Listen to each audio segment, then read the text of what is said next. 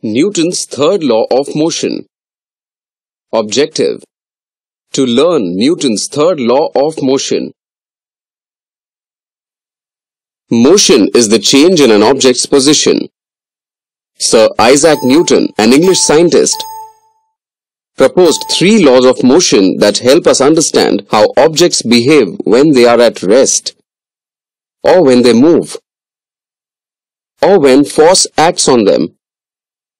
For this session, our focus will be on Newton's third law of motion. Newton's third law states that for every force, there will always be an equal and opposite force. What that means is that when one object exerts a force on a second object, the second object will exert an equal and opposite force back against the first one.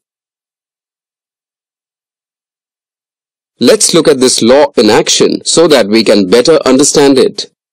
Let's consider 2 tennis balls sitting on the table. One ball on one end of the table and the other one at the other end. If you and your friend use the exact same amount of force and push both balls towards one another, they will roll across the table, striking one another.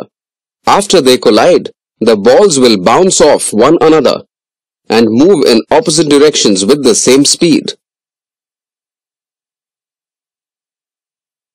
We can also see the third law in action. If we were to throw one of these balls against a wall, the ball will exert a force on the wall, and the wall will also exert an equal force against the ball.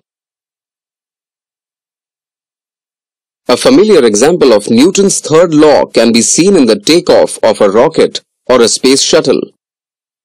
As it lifts off, the rocket engine expels gas at a high velocity towards the ground.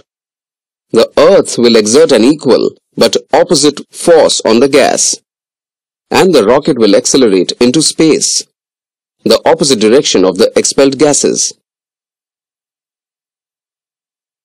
The flight of birds across the sky and the rowing of a boat in a lake are all examples of Newton's third law of motion put into practice.